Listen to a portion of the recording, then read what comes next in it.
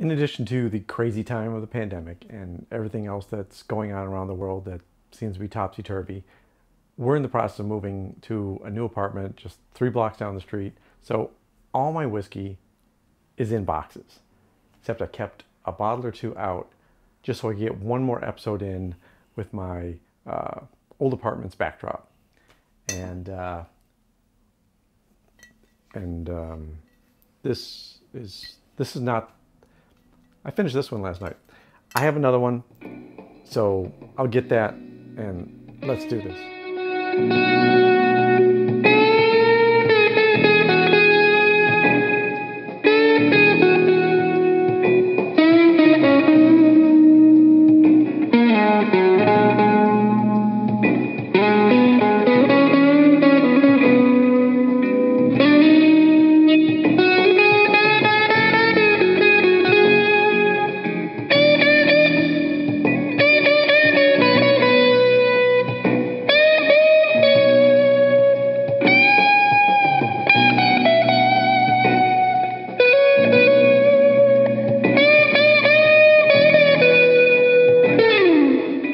Welcome to Whisky Riffs. I'm Kevin, and today we're going to do our moving day special episode where I have one bottle of whiskey.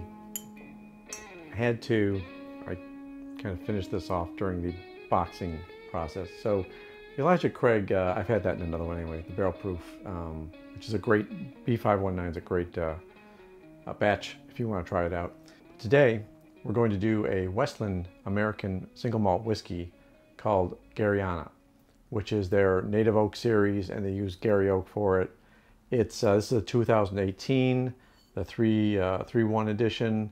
It's a very limited release, 56% alcohol by volume, 112 proof, and non-chill filtered, no coloring added. Really nice. Their distillery, Westland Distillery, is in Washington State, and they take their local resources very seriously. And when they started this series of bottlings, the Gary oak was an experiment. They don't have a ton of it. It's not like American oak, white oak, where they use for bourbon casks. This is a much more limited resource, and they have to be very careful about how many casks they can make. So it's challenging, but they're out to make a more Scotch-like whiskey using American resources and American products, the native resources of the American Northwest. So the age on this is matured for a minimum of 3 years. On their website, I'm going to cheat and look at my notes because I did very little prep because I'm boxing things up for a move. The release date on this was September 6, 2018, and this was 51 months in the cask for maturation. A Belgian brewer's yeast. Now, you don't hear much about the yeast when you're talking about Scotch whiskeys. They don't care. They have a wheat yeast that works, and that's all that matters. You'll hear it more with American whiskeys, and especially with the newer, more experimental distilleries out there, because the yeast affects beer. So why not try some different flavors or behaviors in the maturation process of whiskey?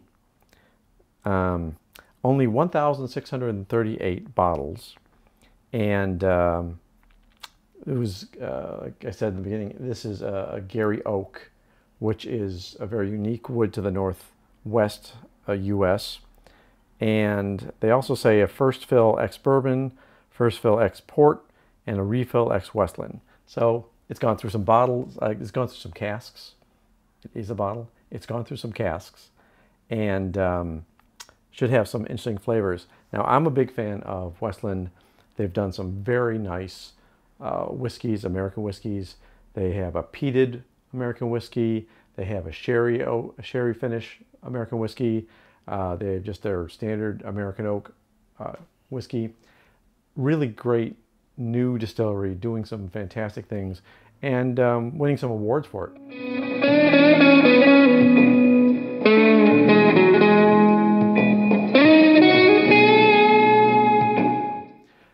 Let's go ahead and get into it and see what this is like. Now this is not my normal tasting glass. You see this is a very nice tumbler that a friend of mine, Joe, got me a couple of them actually, and I love them for just hanging out and enjoying a whiskey at night.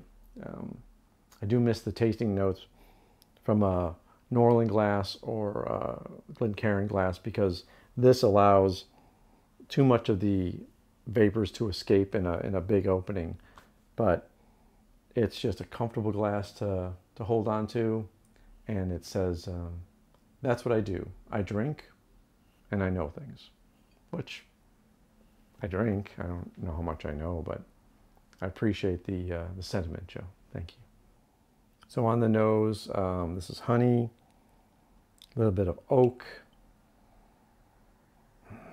maybe a little floral note to the nose, maybe some other fruits in there and spices. Now it's 56%, and that gives it that little bit of a bite. Definitely can tell the proof is higher on this. Interesting enough, on the palate, it's got some hints of a rye whiskey for me, and maybe that's the Gary Oak. There was some sweetness in there, especially after that first taste where you're getting a lot of that alcohol burn. Maybe some cherry or raspberry flavors. For being 56% alcohol by volume, it is not hard to drink. It's not a bourbon flavor. The Gary Oak definitely gives this more of a rye taste to it, and the finish on it is spicy like rye, but it's all malted barley, you know. So it's it's focused on the whole, let's make a Scottish whiskey with American influence. So the Gary Oak with the malted barley, 100%, and 51 months maturation in the cask. So pretty nice dark color for 51 months. Not too bad at all. It's not in the hot zones of Texas or Tennessee or Kentucky. So it did a good job of getting some nice color that you wouldn't normally get with a Scotch that's only in a bottle for 3 years. I'm really enjoying this. This is like a Scottish rye. I get the barley and that malt taste, but it does give me that rye finish. So I'm very impressed again. Westland does a great job of experimenting. I guarantee that if you enjoy American whiskeys, try the Westland brand. They have something that you'll probably like, especially if you want to try a peated whiskey. Their peated is fairly tame as far as peated whiskeys go, and gives you that essence of peat without being overwhelming.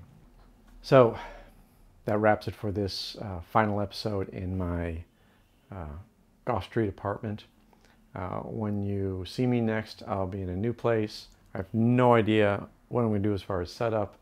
I don't know if I'll get my guitars hung up on the wall right away or not. So I'm going to go do my final bit of packing, and hope you're taking care of yourself. It's still a crazy year, 2020. This thing needs to be over with. We need to start fresh. Until the next episode, thanks for watching, and cheers.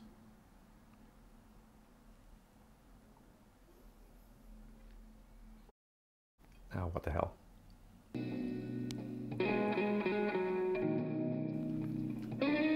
There's more where that came from. Okay. That was pretty high proof. I didn't need to do that. Ouch. I'll pay for that later.